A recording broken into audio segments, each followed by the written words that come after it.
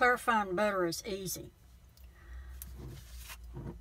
Start with a mason jar with a coffee filter, push down into the lid, and secure it with a rubber band or hair elastic. Set your burner between low and medium.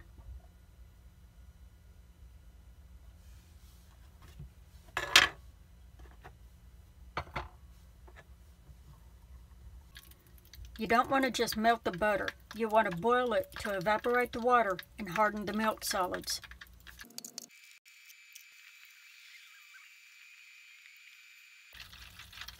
Let this butter do its thing until it stops boiling.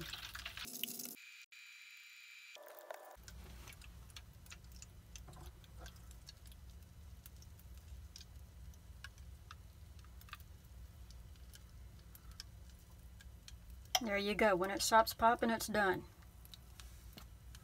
Now you pour it into this filter.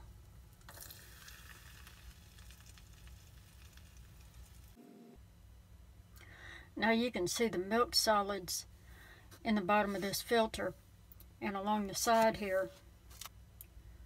It won't filter any further than this, so you can take the filter off and throw this away or put it on your toast or whatever. It won't hurt you.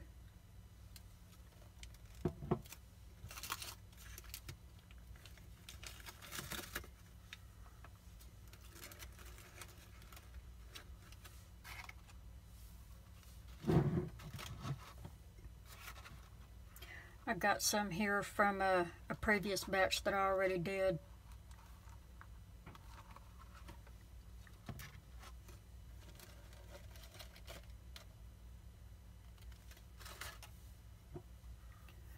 And this is what it's going to look like when it's done. This is clarified butter. Clarified means that it's clear. In other words, no milk solids.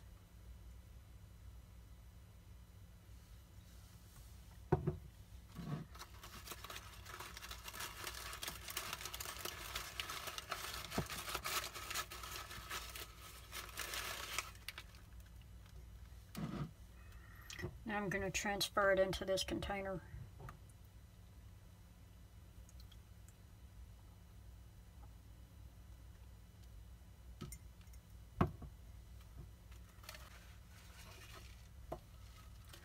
Now if you want to make brown butter, you boil this clarified butter until it turns brown.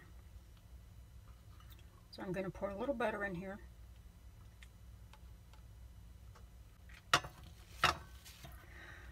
And I'm going to turn this burner back on to between low and medium where I had it. Now this butter is going to boil a little bit. It's going to have some soft bubbles in it. And it might smoke. Don't let that scare you. Let it do its thing until it turns brown and it has a nutty aroma.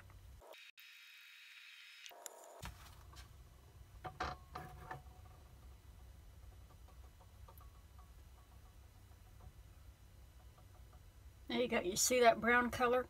It's just lightly caramelized. That's brown butter.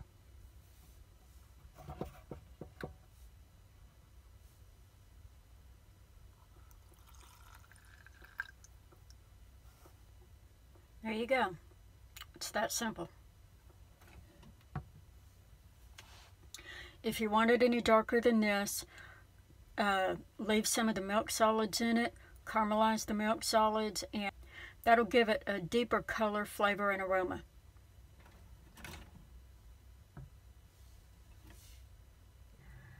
Here's that little vintage egg poacher I used to clarify that butter with. It's from the 1970s. I've had it for years and years. It belonged to my parents. It's aluminum and it's a little bit delicate. This thing will bend real easy, so you have to be careful with it. I'm going to leave a link to one of these in the description.